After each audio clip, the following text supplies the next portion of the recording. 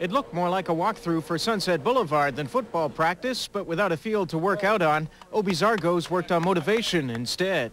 We want to go out and show the fans of Toronto that they have something to be pleased with, maybe not so much the season, but at least the fact that we want to go out there and play with a lot of intensity and come out with a victory. This is really our playoff game for the season because we're playing against the best team in the league, and it's our last game of the season, and it's kind of a springboard to next season, really. But injuries are forcing Obi's hand to the bitter end this season, and as a result, he's going with 4 Canadian pass catchers against Calgary. We've got 3 import receivers here, but they're all hurt, so they're not going to be able to help us. So our best opportunity to execute our offense with guys that know the offense and have been here all year, of course, is with our Canadian talent. Some of which may or may not be back next year, which is why a meaningless game like this one can still mean so much.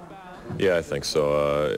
It's been a frustrating year across the board for everybody, but you know, I'd like to end it on a positive note and hopefully show something to everybody else for next year.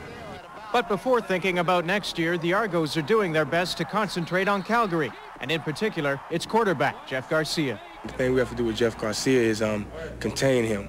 If we can contain Garcia and maybe get some pressure on him, I think we have a chance.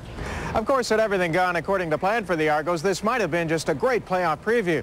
But after everything that's gone wrong this season, all they really want is to just get things over with. Rob Sinclair for Sportsline.